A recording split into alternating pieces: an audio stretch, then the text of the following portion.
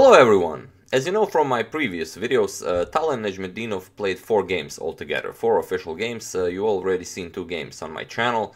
I will put a link to those games in the description below. In the first video I said something more about Rashid Nezhmetdinov and his acquaintance with Tal and their mutual relationship and things like that.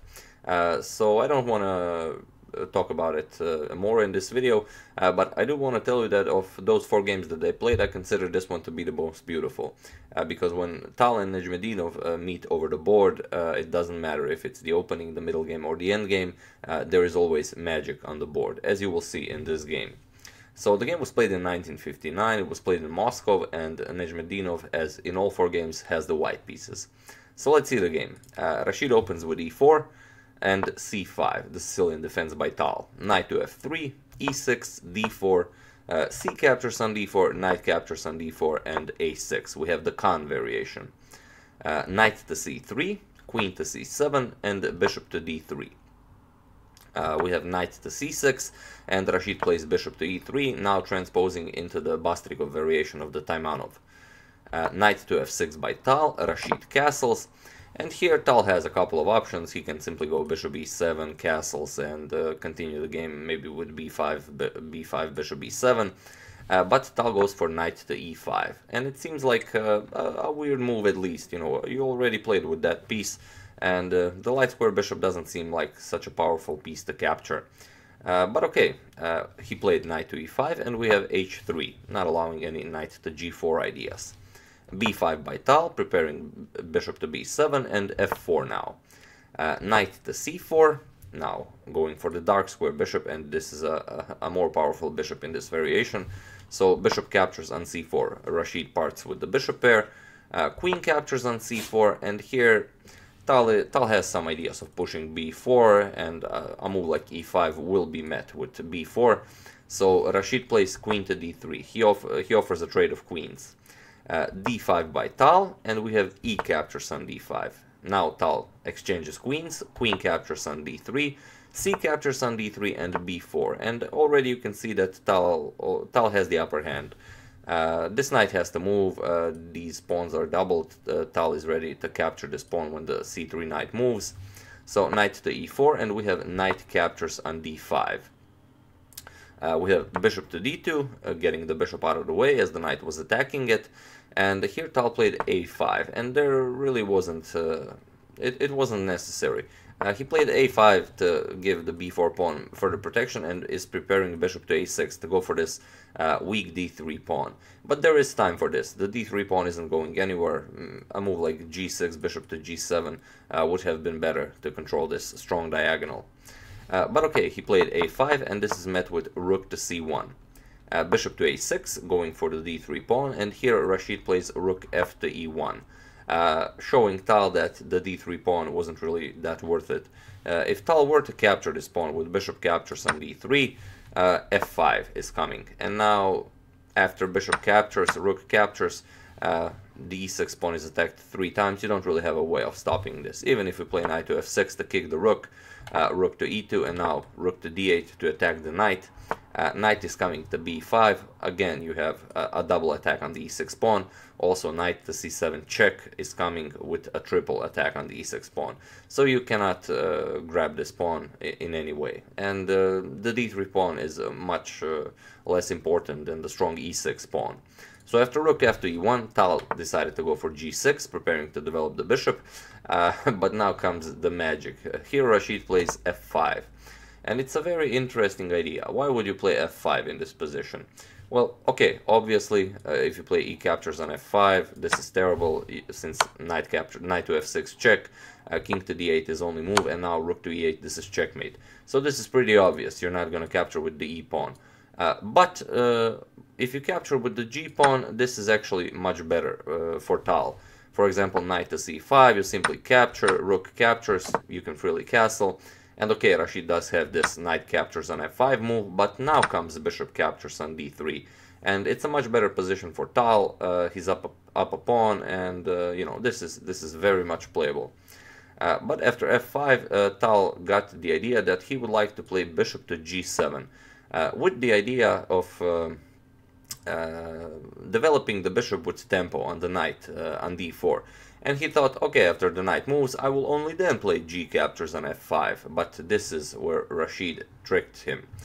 Here Rashid played f6, and Tal, I'm pretty sure Tal didn't consider this move, as it's not a good move, but Rashid plays it. So he's given up a pawn. Tal captures it, knight captures on f6. Here comes knight to d6 with check by Rashid, king to e7, and now comes the the amazing Nezhmetdinov. Knight captures on f7. So what do you do here? I mean, the rook is attacked, you obviously have to capture it. There's a double attack on the e6 pawn. So king captures on f7, and now rook to c7 check. So what do you do here? King to g8, this is actually the only good move.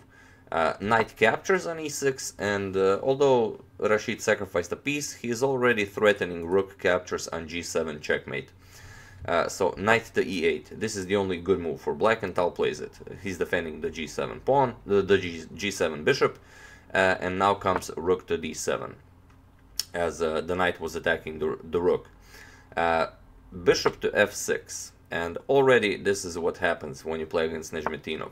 This is a perfectly fine position for black, and black has many ways to continue this game. For example, you can play h6 to make some room for the king. You can also play h5. A more direct way would be to play, for example, bishop to b5. You kick the rook from the 7th rank. Only then you play h6 or h5. Doesn't really matter. But after this rook to d7 move, Tal played bishop to f6. Probably, I don't really know why. It's very hard to imagine why Tal played bishop to f6. There probably is a reason to it. If any of you can find a good reason for this move, what's the idea behind bishop f6, feel free to share in the comments. But this loses instantly. It loses to only one move, and Rashid finds this move. It's rook to f1. And now Tal is in deep trouble.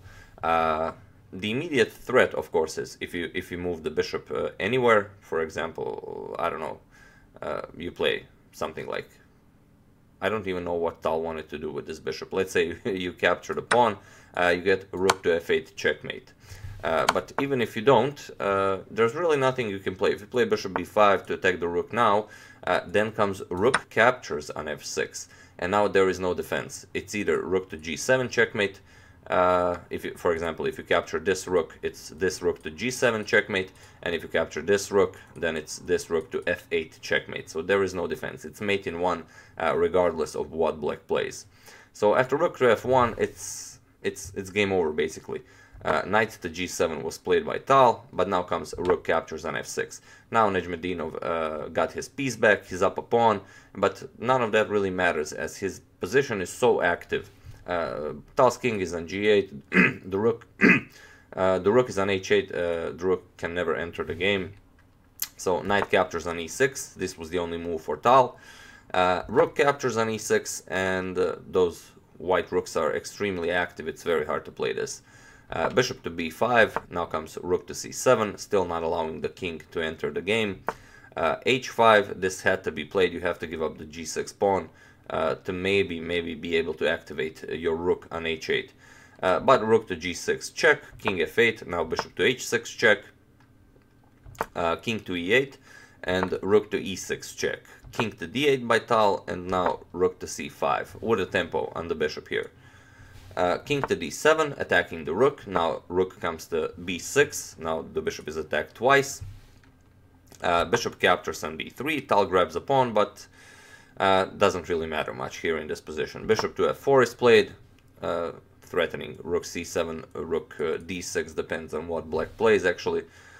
Rook h to f8. Tal manages to activate the h8 rook, but it's too late. Rook to d6 is played, king to e7, now rook to c7 check, king to e8, and here we have bishop to g5. The threat, of course, is rook to e7, and this comes with checkmate. So rook to f1 check, king to h2, and now bishop to b1, getting all of the pieces out of some nasty discoveries Rashid might have. And there are actually a lot of winning moves here. Rook to e6 is winning, rook to e7 check is winning, but there is one move that finishes the game instantly, and Rashid of course finds it. It's rook to h6, and in this position Mikhail Tal resigned the game. So what's the idea? The idea is, of course, rook to h8 checkmate. There is no way to stop this, and if you try rook to f8 to prevent this idea, then simply rook to e6 is checkmate, because now you've blocked f8, the only escape square for the king. So yeah, this is the third game I've shown you, the third official game between Mikhail Tal and Rashid Nezhmetdinov. So far the result is a 3-0 for Rashid Nezhmetdinov. There is only one more game left. I will eventually show this game as well. And yeah, that's it. I hope you enjoyed this game. I would like to thank Frederick Marks for a contribution to my channel. Thank you a lot. I really appreciate it. And what do you guys think? Is it finally time that FIDE awards Rashid Nezhmetdinov with the honorary Grandmaster title? But they're probably never gonna do it. But so, you know, as I always say, it's for Nezhmetdinov, it's better to be a legend who never became a grandmaster than for a lot of players to be grandmasters who never became legends. So yeah, as usual, you can check two of my previous videos here. Like I said, there will be a link in the description below to both of the previous games, Tal versus Nezhmetdinov. Be sure to check those out. Thank you all for watching, and I will see you soon.